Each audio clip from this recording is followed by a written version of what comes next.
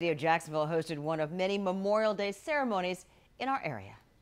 For I am the symbol of freedom of one nation, under God, indivisible, with liberty and justice for all.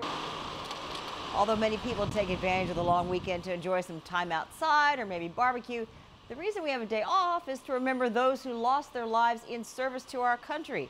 That's exactly what dozens were doing this morning outside the Veterans Memorial Wall in downtown Jacksonville, as you're seeing there.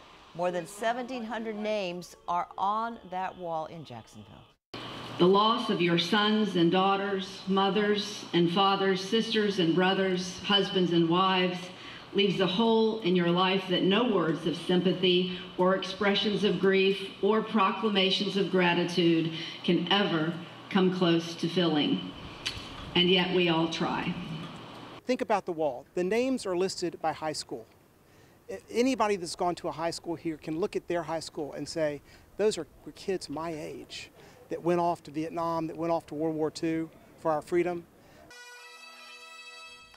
Gold Star families, those who lost family members in the line of duty, were honored during the remarks today. The service also included a wreath presentation and music to commemorate this somber event.